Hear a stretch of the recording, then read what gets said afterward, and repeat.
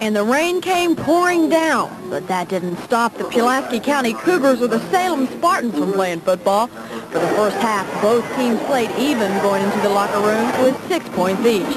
But the second half would be a much different story. The rain played havoc with both teams, causing them to slip up play after play. But you couldn't blame the mudslinging for this interception by number 2, Rodney Landreth, for the Cougars. It set up the first touchdown of the second half for the Cougars. They moved the ball some 66 yards before coming up against a tough Spartan goal line defense. The quarterback, Randall Marith, pushed his way across the goal line for the score. Michael Thomas hits the ball through the upright.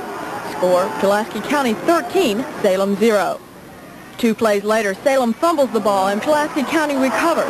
That set up the Cougars' third touchdown as number 4, James Harris, connects with a Meredith pass. And it's 6 points for the Cougars. The point after is good. Friday night was all Pulaski County, as the final score was Pulaski County 20, Salem 6. I'm Cindy Farmer for Eyewitness Sports.